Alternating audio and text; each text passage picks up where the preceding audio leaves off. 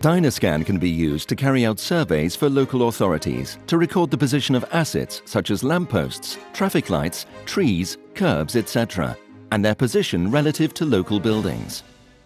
Because the amount of assets is changing continuously, there is a need to constantly update GIS databases, making Dynascan an ideal tool for this application, as it can be mobilized quickly and simply. Dynascan can be used simultaneously with other sensors, such as ground-penetrating radar, which records the position of underground utilities, whilst Dynascan records the above-ground information. In areas prone to flooding, Dynascan can be used to map the floodplain area prior to and also during flooding. This type of survey provides details of land contours, volumetric data of floodwaters, and accurate data on affected areas for future protection.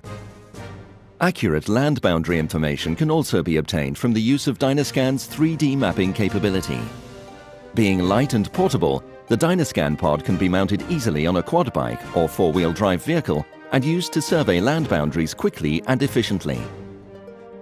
For further information, please visit www.mdl.co.uk.